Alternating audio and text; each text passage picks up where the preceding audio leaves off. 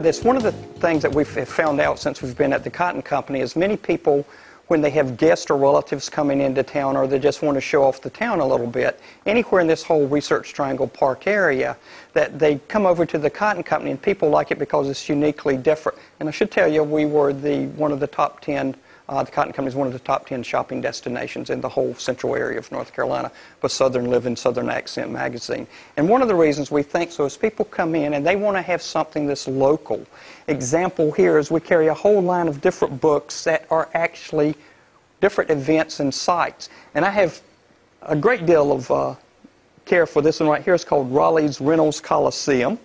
And if many of you don't know about it, prior to this actually to North Carolina State moving, this was where the most people in the world had ever seen basketball games. It was Reynolds Coliseum.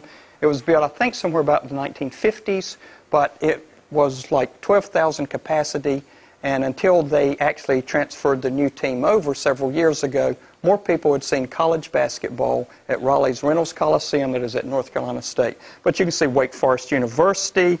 But what we try to do here, the Moravians who are up in Winston-Salem now, of course, if you come to North Carolina, we have auto racing and NASCAR stuff.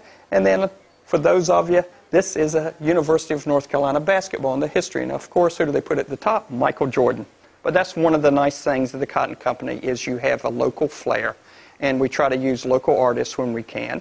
But we try to make sure that when you leave here, something that was different, that you can remember your experience of being here in Wake Forest.